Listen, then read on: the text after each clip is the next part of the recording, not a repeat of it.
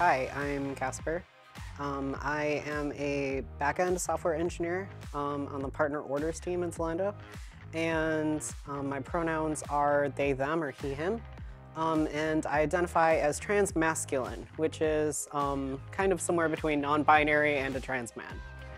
Hi, my name is Anna.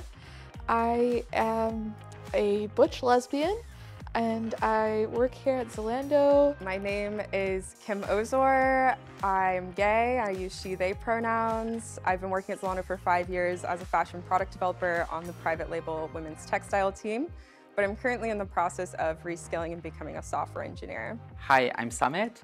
I'm a senior diversity and inclusion communications manager at Zalando, and I identify as queer.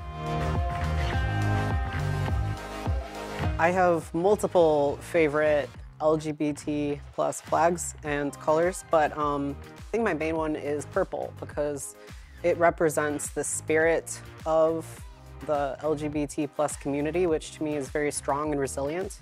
And I like to be reminded of that power in everyday life. And also white, because it represents the space in between male and female, the something else of the gender identity spectrum, which is what I identify as. It's pink. Honestly, for a long time, I felt really uncomfortable with the fact that my favorite color was pink. Just not even just admitting that fact, just felt somehow like it was being forced on me, and I just liked pink because that was what I was always dressed in my entire childhood. But actually, like, embracing my more butch style, more masculine way of presenting, I became way more comfortable with my femininity, and in that, owning the fact that I love the color pink. My favorite color of the rainbow is green. It symbolizes nature and life, and it just makes me really happy.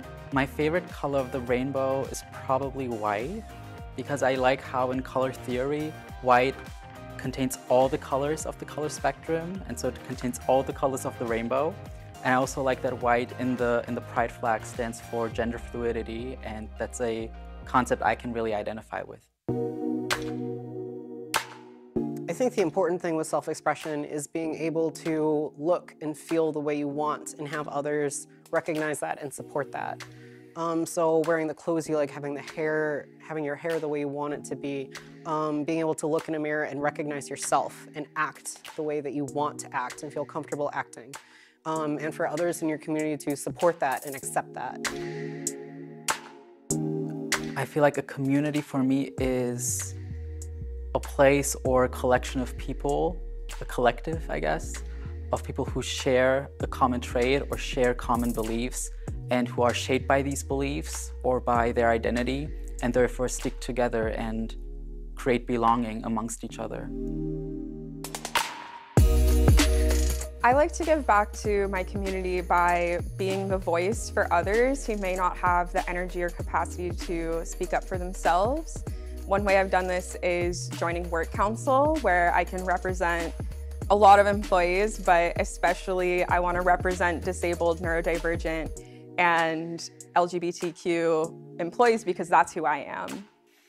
I've gained so much from being part of the LGBTQI plus community specifically, because in this community I found people who gave me hope by just existing and by representing. And I will never forget how just a few years ago I met someone who was a queer person of color and Muslim in Germany who was successful in life and open about who they are, and that inspired me a lot, and that inspired me to also hopefully be the same representation for others who are yet to come.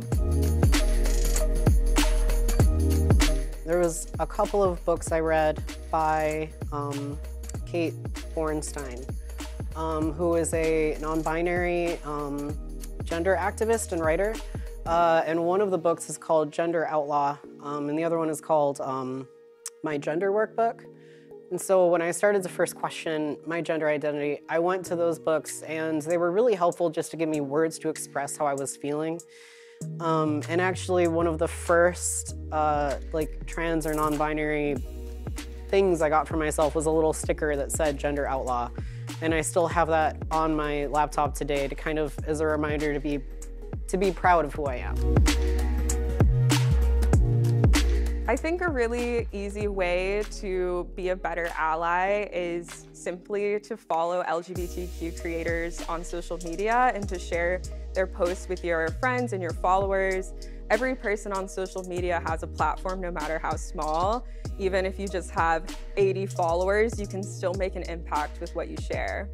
So a resource that I would recommend to anyone is it's kind of funny, it's the Am I a Lesbian Google Doc that's been floating around on the internet for about the last decade.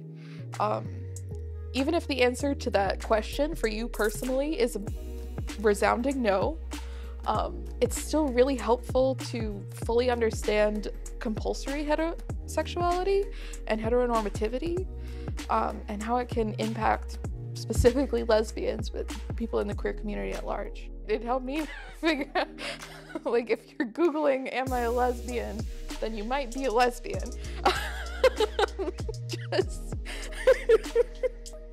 just in a nutshell. At the end of the day, caring about each other is kind of the whole point. That's why we're here.